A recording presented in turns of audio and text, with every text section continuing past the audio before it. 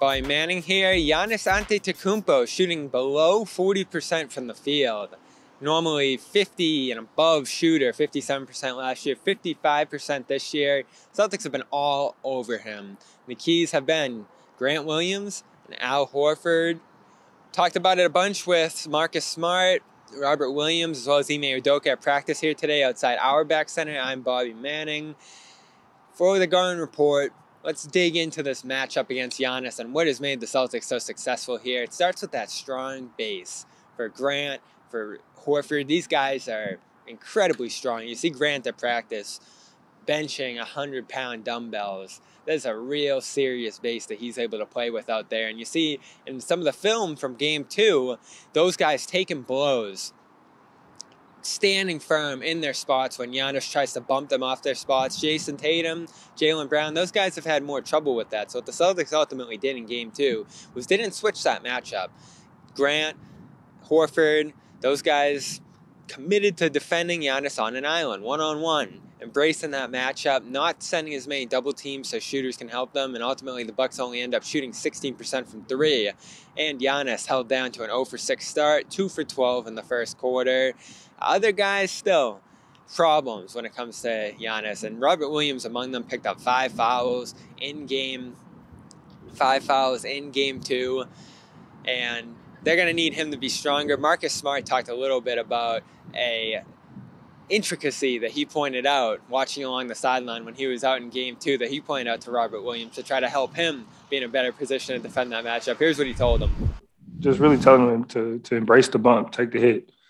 You know, don't be afraid to be physical. You know, Giannis is a physical player, so you have to take that bump and just not give him that space. You know, you got to hold your ground. That's what Al and Grant does a good job very well at. So just telling Rob the same thing and, you know, trying to help him out on that end. So is that going to continue to work?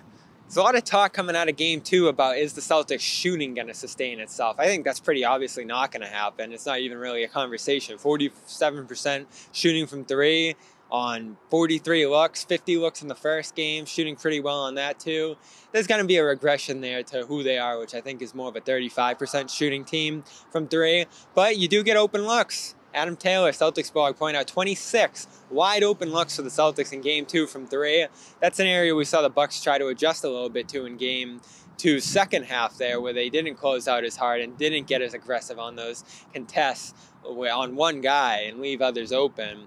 I think they'll stay home on the shooters a little bit more in Milwaukee if Mike Budenholzer is willing to adapt a little bit there. But the key adjustment is going to be Giannis. Is he able to take advantage one-on-one of those matchups against Grant, Horford, make those guys pay, have one of those 40, 50-point nights against them, pull up for some jumpers over them in the lane, hit a 3 or 2. That's probably not the way he's going to do it, but it is in his arsenal. And in the second half, as we saw, just pummeling guys, trying to get to the free throw line. That ended up being a success for him on his way to 23 points in the third quarter. We think of Jaylen Brown having a big first quarter. Giannis was even better in that third there. So Marcus told me they're going to have to mix up looks on him. No one thing's going to last. Ime said that coming into this series. So they'll have to continue to throw some doubles if he hurts them a little bit, even with the backline rotations being a problem against a really good passing team. I'm sure they want to stay with what's working so far, but Giannis, we remember, they were down 2-0 to the Nets in round 2. Giannis went down in round 3.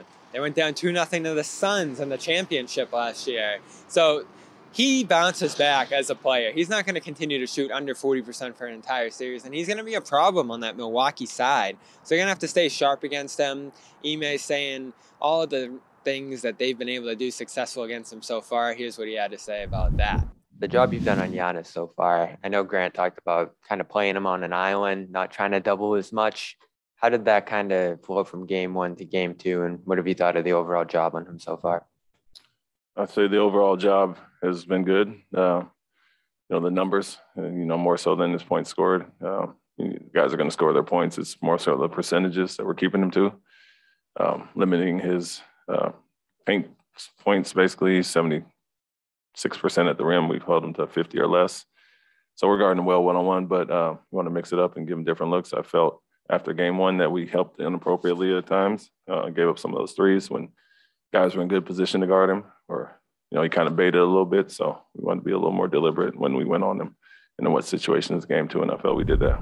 So that's what I'll be watching for. Game 3 in Milwaukee on Saturday. Marcus Smart's availability still in question, but he does intend to play through the quad contusion. We did another video on that. And of course, check out HelloFresh.com. Big reason we're going to be out there in Milwaukee. Great sponsors like HelloFresh/playoff16. You're going to get 16 free meals. Get something for yourself out of it, as well as 3 free gifts for supporting the Grind Report, as well as HelloFresh. Great meals, pre-packaged, instructions are laid out, and you're going to be eating swell after work, after games, whatever it is you got to do that keeps you from preparing all your food, going shopping, whatever it is you don't have time to do in your busy life. HelloFresh is going to make it happen. HelloFresh.com/playoff16, 16 free meals, 3 free gifts from Auerbach Center, Brighton. We'll be back here tomorrow for another Celtics practice session. Make sure to subscribe to Celtics All Access, as well as CLNSmedia.com for all our coverage of the Boston Celtics. I'm Bobby Manning. Talk to you tomorrow.